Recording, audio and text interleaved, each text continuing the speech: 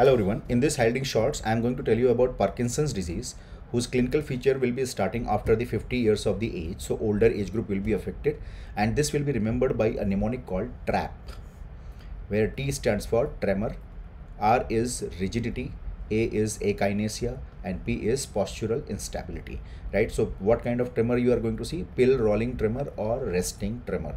Rigidity will be cog-wheel intermittent rigidity. Akinesia means bradykinesia, and postural instability will be shown as a gait that is also called a shuffling gait or festinating gait. They will be having one more peculiar feature, that is mask-like faces, where you are not able to see their expression. So expressionless faces will be present in the Parkinson's disease.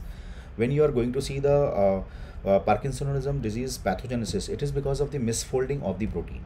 Which protein will be getting misfolded? Alpha synuclein. So alpha synuclein will be getting misfolded, and this will be causing damage to the dopaminergic neurons, right? And that will lead to the pallor of basal ganglia nuclei, that is called substantia nigra, and this pallor will be correlating to the severity of the Parkinson disease. So you can see this is the normal brain. You can see there is a dark color area which is corresponding to the dopaminergic neurons. So normally dopaminergic neuron will be giving you dark color, but because of the damage of the neuron, now you can see there is a pallor of the substantia nigra. So this is the Parkinson disease, and this is the normal brain tissue, right? So now you can see pallor of the substantia nigra is clearly visible in this area, and that is the feature of Parkinson disease. More pallor, more severity of the disease, right? And when you take the section from here, you will see the neurons which will be showing you the Levy body. What is Levy body?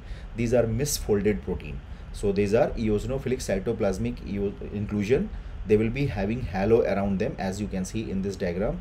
And what is this Levy body composed of? They are composed of misfolded alpha synuclein. So this will be looking like this. You can see there is a eosinophilic inclusion and there is a halo around them, right? So that is the Levy body of the Parkinson's disease. Enjoy learning. Best wishes for your exam.